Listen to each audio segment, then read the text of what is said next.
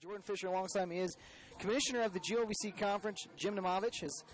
Jordan, that was outstanding, man. You're hired. Thank you. So certainly, I mean, this is obviously a great event that you're putting on here. I was a part of this. The extra credit program last year had a lot of fun, obviously in a little different role this year. But what is just so special about this event? What's the opportunity that you think that gives the students all around the GLVC? Well, goal one for the GLVC Conference Office staff, and I've got a tremendous staff. There's a lot of time and effort that goes into hosting our conference championships, but we want to make sure that it's a great championship experience for our student athletes. And in the case of basketball, giving them a wow factor with a bigger arena and student athlete hospitality and the attention, having the game streamed on the GLVC Sports Network so people all over the world can tune in, and families that maybe can't get to St. Charles can still watch their son or daughter or grandson, granddaughter, niece, nephew, friends play. So that's our goal, is always to enhance the championship for the student athletes and give them a great experience. Now, certainly the GLVC Conference is one of the top ones in Division II, and certainly it's a great tournament every year. Last year was an exciting tournament on both sides, and so far I think today has been a good start. Obviously, you got the men's game starting tomorrow, but with this conference tournament, what's the goal every year as far as just trying to put on such a show for the crowd? Couple goals, actually. We want to help prepare our teams that are going to advance to the NCAA National Tournament to provide them with a similar format that they're going to see at the regional tournament to help in that preparation.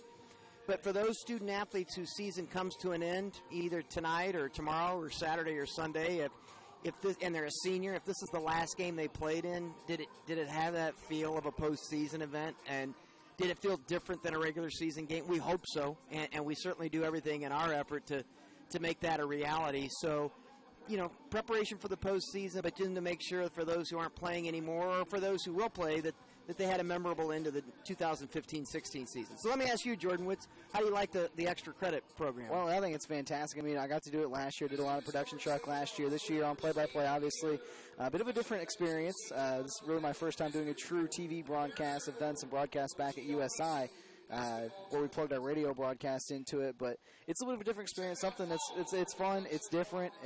I think the coolest part about it is, and this happened last year too, we met a lot. I mean, I know Evan and I know Tristan, both on the staff here today, but last year we had 6-7 kids I had never met other than Tristan, who I go to school with, and we just meshed immediately, and I thought it was cool just to see all that come together. We didn't really have any kind of prior engagements or anything like that, so I think it was interesting because of the fact that when you get in the real world, you're not going to be working with people you're comfortable with at first, and right. So just to be able to jump in and blend together, I thought that was a really cool experience.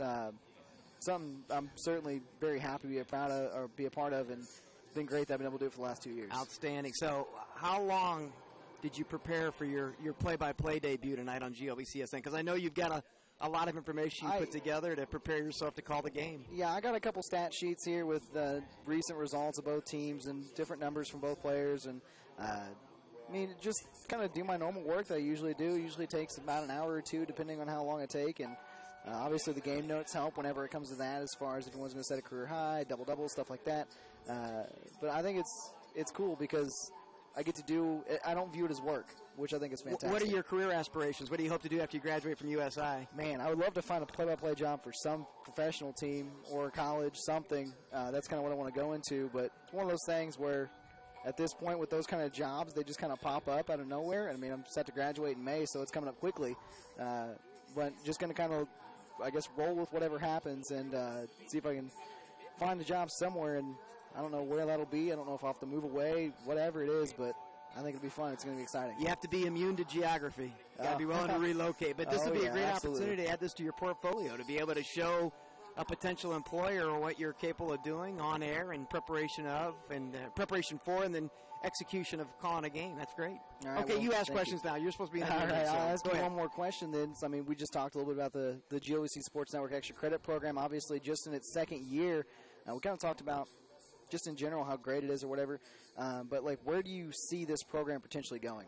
Well, we're involved in a major initiative within the league right now. It's called the GLVCSN Front Door Initiative, and that's how do we enhance and sustain the sports network for our member schools. Obviously, there's a cost of doing business, both on the production end and the software end, so we're trying to figure out how do we make this all work, how do we integrate it into the curriculum if we can, so more students like you at all of our schools that have an interest in this field can have some hands-on experience during their college days at our member institutions. So we want to continue to grow it. This is probably one of the more exciting initiatives because we are able to engage students in a conference project like this, and you guys have done a tremendous job. Your attention to detail, your reliability, and your professionalism. You guys look good, you sound good, and it's a great representation of intercollegiate athletics, but higher education in general. So how's that for an answer? Well, I think that's a great feel-good answer. That's a feel-good answer. So thank you,